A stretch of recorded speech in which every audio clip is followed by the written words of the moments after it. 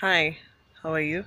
I hope you're all well and you're keeping safe during this period. It's a tough time, but uh, I'm hoping you're all trying to be safe. Stay indoors if you can, work from home if you can. Here we are well. We are not able to do as many projects as we hoped, but for as long as everyone is safe, that's what's important. So, I'm doing a follow-up video on the two-bedroom container home we did, the gray one. We did and delivered it about a month ago, but it was not done to completion.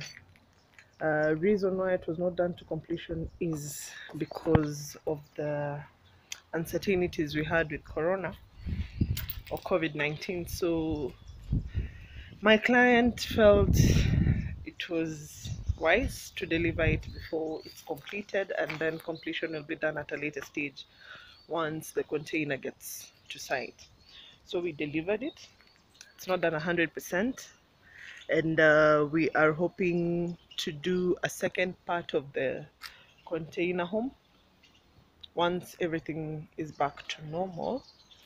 And yeah, so this video is not of a complete unit. The house is not complete, so you might see the finishes are not well done, not completely done. Once we are done with everything and it's at 100%, then we will do a video then, but this might be our last video until further notice, though it's not of a complete unit. By last video I mean the last video on this particular project, but we will be uploading videos of other projects as we go. Don't forget to subscribe. Subscribing, liking and commenting on our videos really helps us a lot. We get to reach more people by you showing us some love.